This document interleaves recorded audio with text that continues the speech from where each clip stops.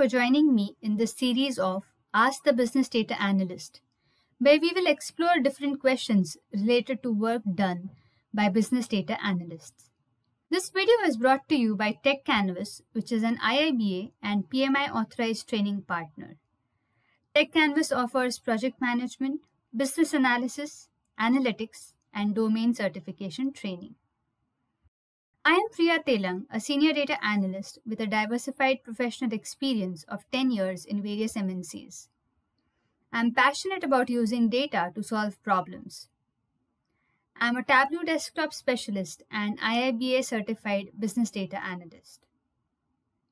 So the question for today is, what is predictive analytics? So we will be covering 4 different aspects.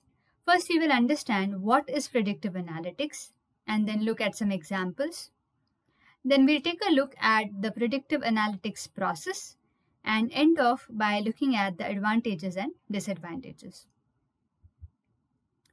We covered descriptive analytics in our last video, exploring the question of what is happening. We clean, summarize, report, and visualize data here.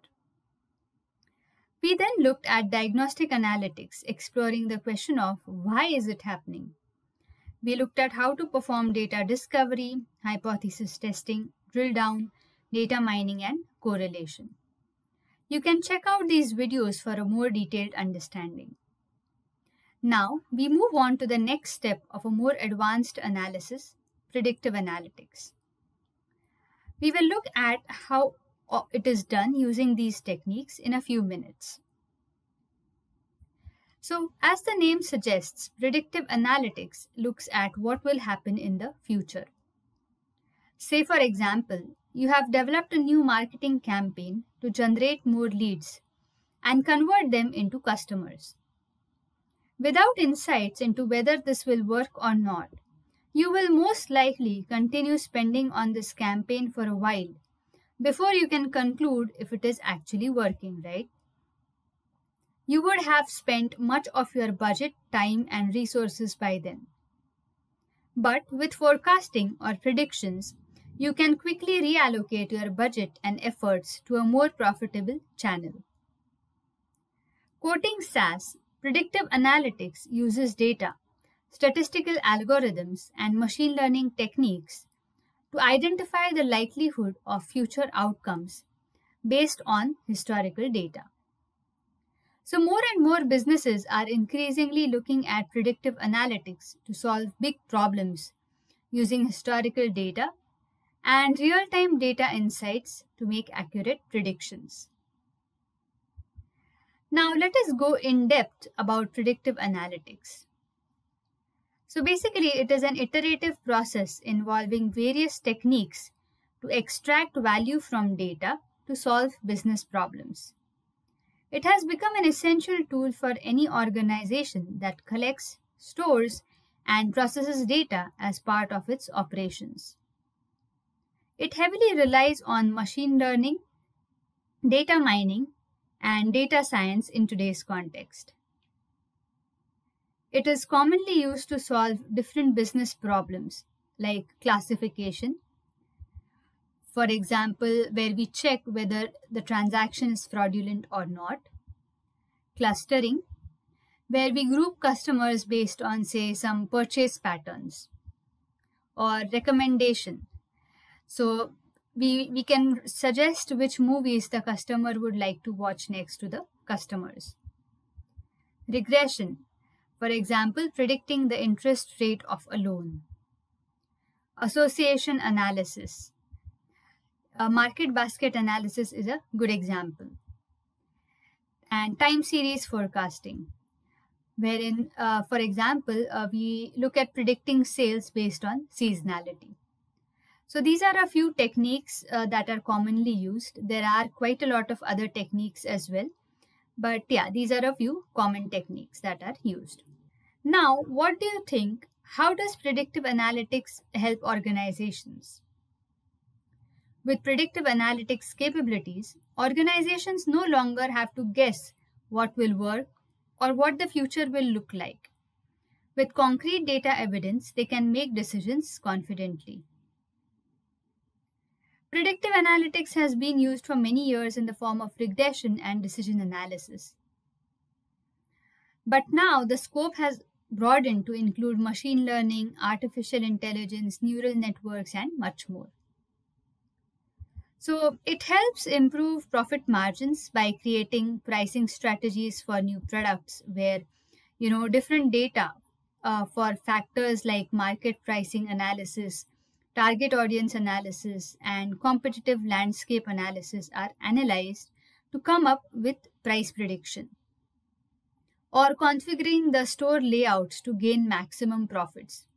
So in a study, they found out that people buying diapers were also buying beers. So they placed these items next to each other and exceeded their profit gains. Optimizing marketing campaigns also benefit from predictive analytics. Amazon uses recommendations to create a personalized page for its customers. So based on what you have purchased or what is in your cart, the recommendation engine predicts what other products might interest you and compel you to buy. Or you can also predict the buying patterns of your customers and send appropriate coupons and stock up your inventory. Predictive analytics helps reduce risk by detecting fraudulent transactions and enhancing customer satisfaction through faster credit scoring. Let us look at a few examples of predictive analytics. So, financial services use machine learning to predict credit risk and detect fraud. It is also used to identify and hire employees and predict an employee's performance level.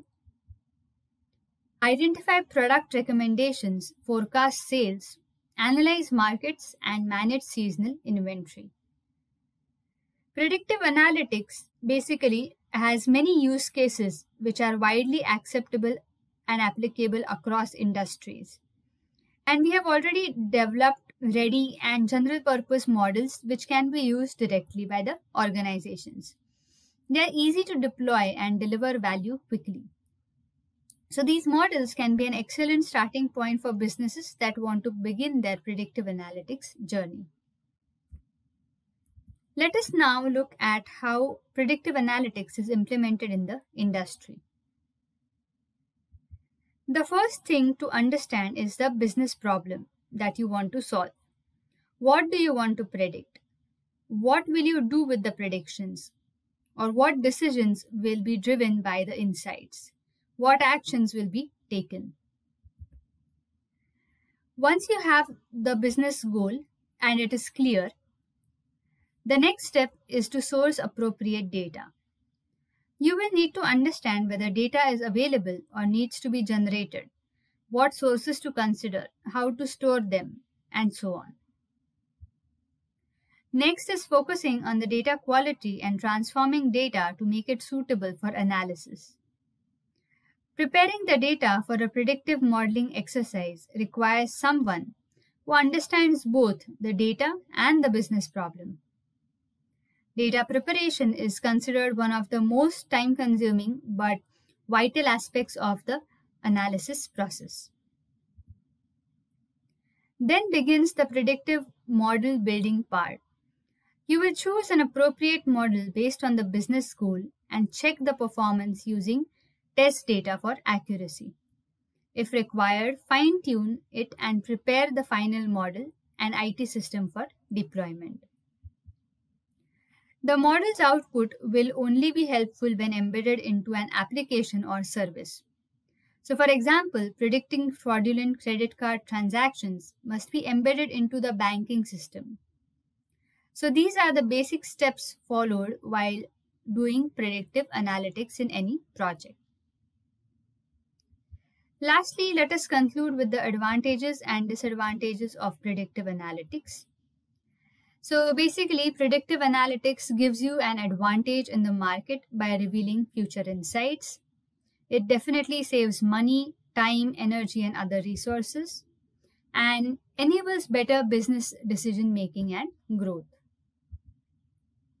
But at the same time, setting up entire projects using predictive analytics requires extensive planning. and getting the correct team onboarded might pose a problem. You also need to spend time to let machine learning learn the business. So it can be a time-consuming process when you are getting started with predictive analytics sometimes. I'm sure you must have a broad understanding of predictive analytics and how it is done. Let us know your questions in the comments and we will take them up in the next episode.